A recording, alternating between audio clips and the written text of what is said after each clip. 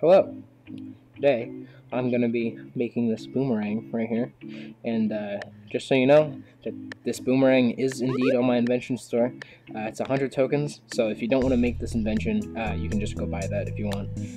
But yeah, so now we can get on to the video.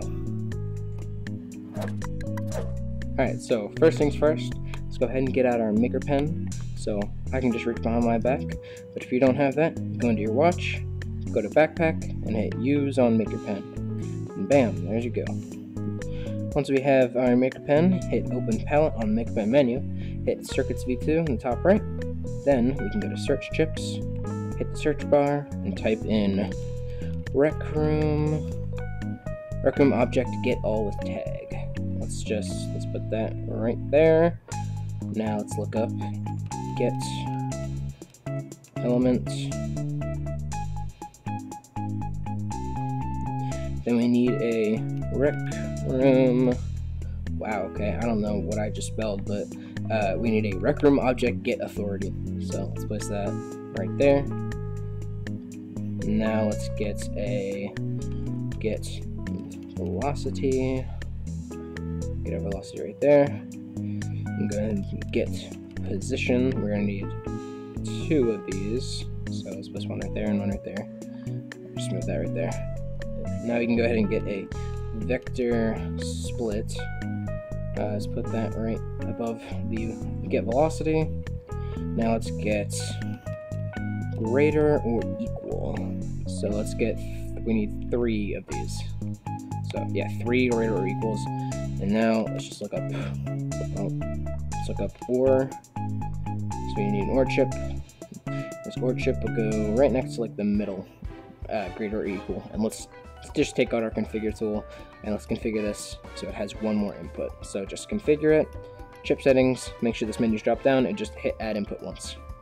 Now we can go ahead back into our search bar and look up vector create.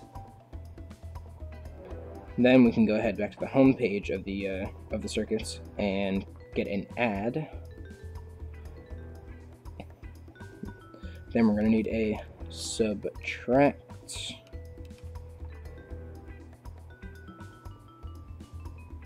And then we can look up distance. Now we can go into the commonly used section and get 2 if chips right here. And I'll just move this right here. There we go. Oh, throw that back out. And then get an event receiver. We can put this event receiver right there. Go ahead, take out your configure tool, configure this event receiver. Make sure this chip settings menu is dropped down. Go to event and then update 30 Hertz. So it's updating constantly. Now we can go ahead and get our clone tool, and we can just clone this vector split. Let's put this vector split right next to the subtract right there. And then we go back to our search bar, and let's look up or equal. Because we need greater or equal and lesser or equal. So let's put a greater or equal there, and then our lesser equals will go right here and here. And then we need to get a multiply, goes right under the distance chip right there.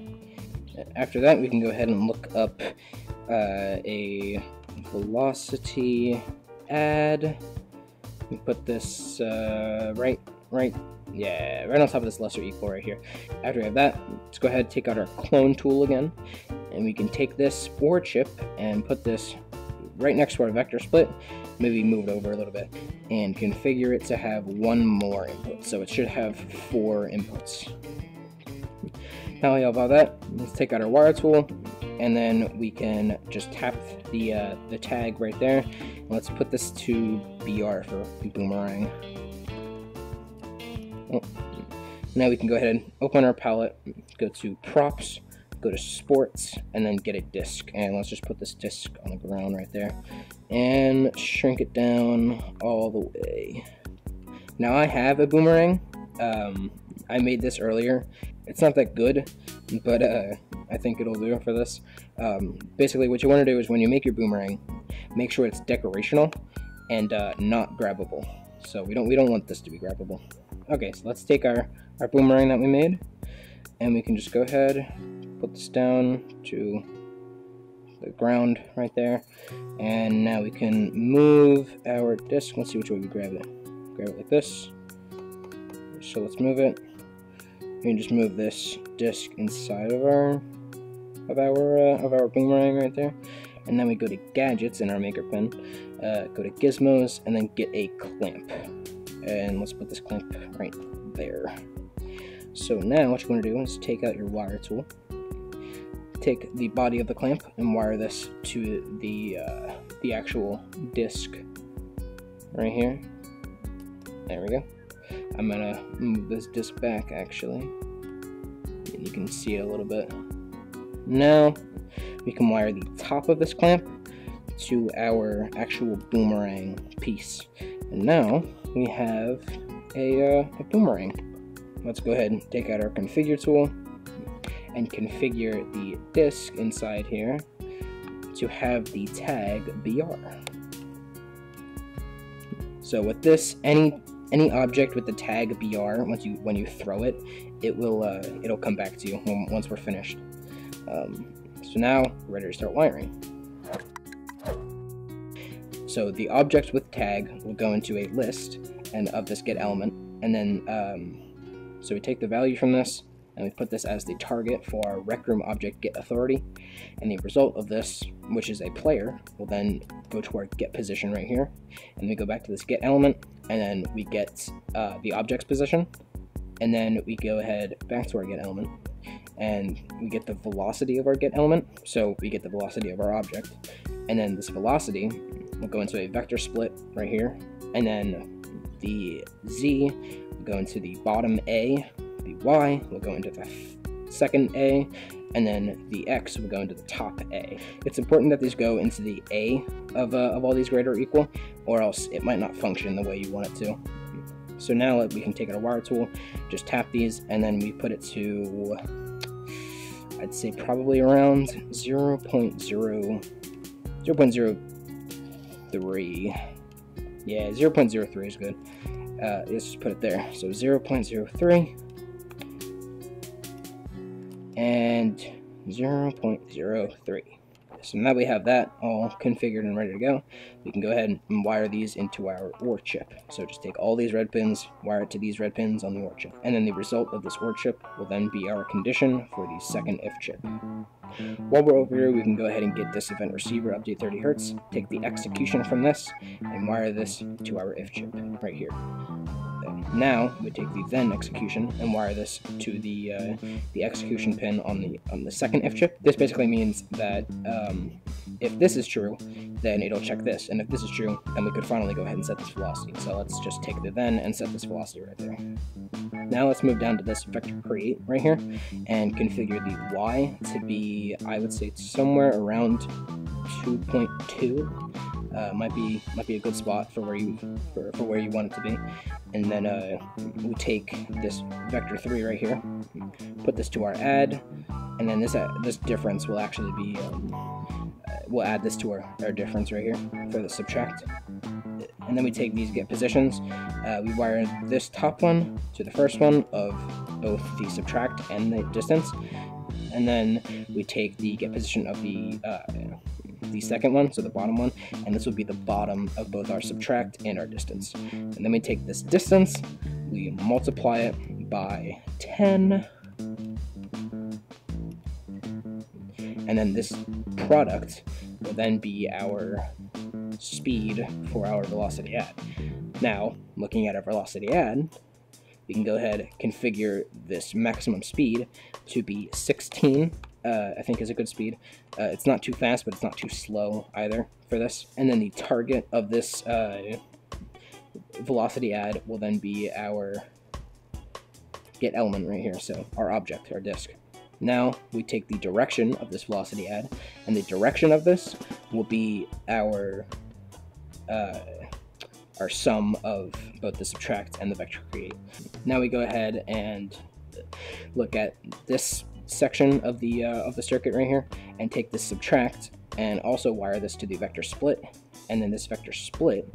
We will then take the x-axis to both the a's of this top lesser equal and greater or equal, and take the z and put this to the bottom greater or equal and bottom lesser equal. Now we take the result of these and then put these to the OR chip that we put over here earlier. And then the result of this OR chip will then be our condition for the first if chip, all the way back up here. Now, this is the final part. We just have to configure the less or equals, the greater or equals, and all this stuff, and we'll be done. So let's configure this b on the lesser equal to be -20. So if it's less than -20, it will make this true, and then complete the circuit and send it back to us. And if it's 20, then it will come back to us as well. So greater or equal means 20, lesser equal means -20 in this.